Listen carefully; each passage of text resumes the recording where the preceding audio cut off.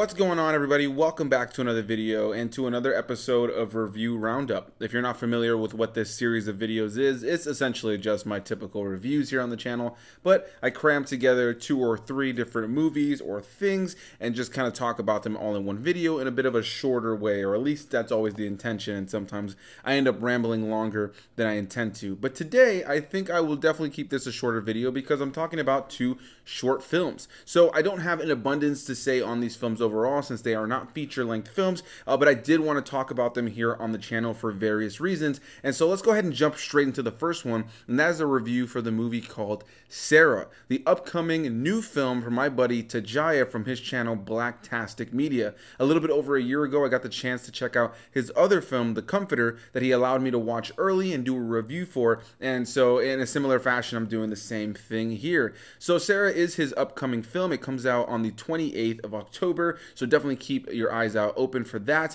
And yeah, I'll definitely be leaving the link to Blacktastic Media's channel down below in the description box, so you guys can go over there, subscribe to his channel, and get ready for Sara to drop on the 28th of October. So yeah, what I will say about this film, similar to what I had to say about The Comforter, was it's just so awesome to see a friend of mine putting together a short film. The film clocks in around 50 minutes altogether, so you know, it's not a feature length, but it's, you know, a short film, but not too short at the same time. And yeah, once again, I just have to commend my buddy Tajaya for really going out there and making this movie and doing a short film altogether.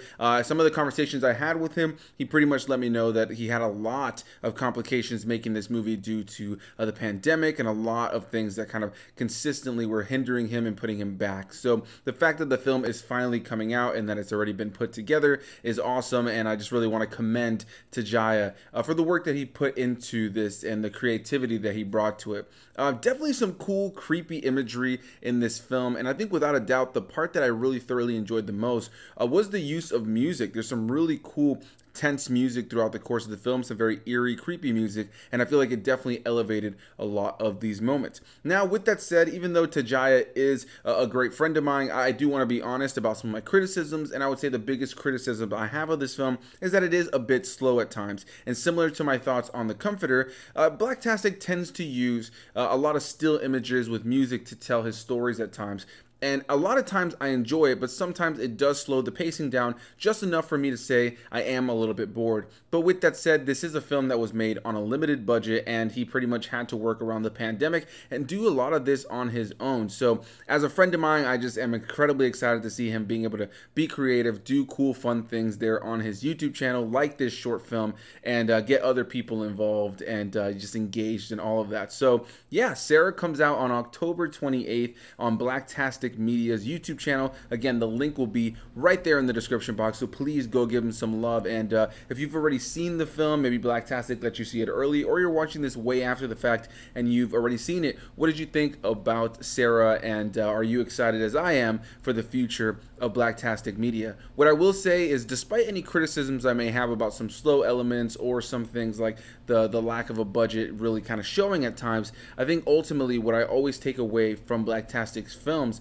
is when it comes to his concepts, when it comes to his camera work, when it comes to the way he edits his videos together, I just always see the grand potential for him to really create something insanely crazy were he ever given the opportunity to have a much bigger budget, a cinematographer, and a cast and crew that he can, you know, direct. I feel like he'd be able to do really, really cool things. And yeah, since this is a short film and it's not out already, I don't want to say too much more about this movie without getting into spoilers. So a big thanks to my buddy Blacktastic Media for giving me the chance to check this out early. And again, the link to his channel is down below in the description box.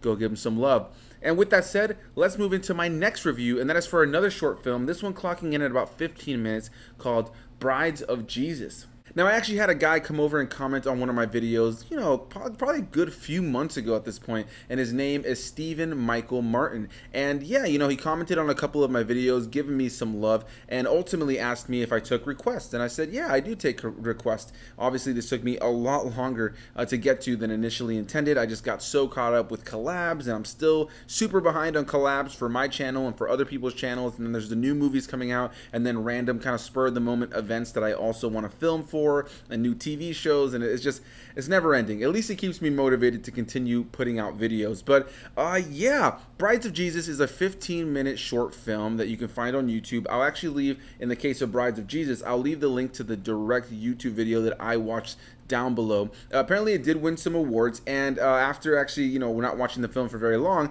the short film, I did realize that this guy who actually asked me to review the film, Stephen Michael Martin, is actually a character in this movie. He plays the drummer of this film, because at the beginning of this movie we're introduced to a young lady who's a nun in training, even though that has nothing to do with this at all in any way, shape, or form. Like, it's literally irrelevant to this short film. But yeah, she's a nun in training, and she has an audition with this rock band, and I struggled at first with this because the acting isn't phenomenal, and there was definitely this element of them just trying to be super edgy. As somebody who grew up in rock bands and played in a rock band, a metal band, for the first few years of my life outside of high school, and was doing that all the time, hanging out at clubs and different venues with bands of all kinds, old and young.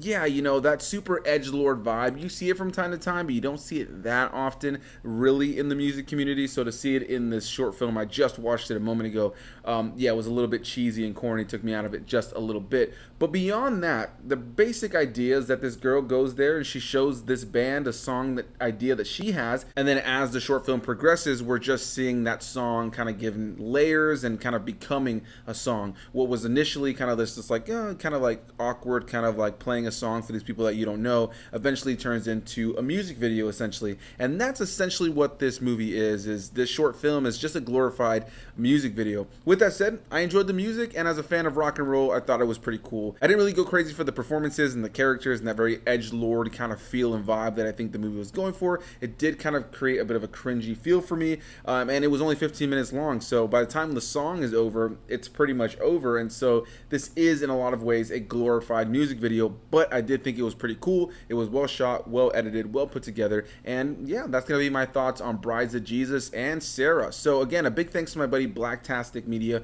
for allowing me to check out his short film, Sara, a little bit early. It drops on his channel on October 28th, so please go give him some love, let him know I sent you. And for Brides of Jesus, again, I'll leave the link down below in the description box so you guys can just go ahead and check out the 15-minute short film Brides of Jesus. And a big thanks to Stephen Michael Martin for reaching out to me and asking me to do this as a request, even though it did take me quite some time. I do apologize for that, but you know, hopefully you enjoyed hearing my thoughts on your short film, and it's cool that you were in it. I will say your drumming was tight, it sounded good, it looked good, and yeah, beyond just like the overall edgelord feel and vibe that I feel the movie had at times, I did think it was like a pretty cool glorified music video kind of short film kind of thing. So yeah, a big thanks to you guys for watching. If you guys are interested in any of these, again, the links to those original places where you guys can go and check it out eventually with Blacktastic Movie and with Brides of Jesus, which is already out, are going to be down below in the description box. I feel like I've rambled that a couple times. And with that said, I will leave you guys now.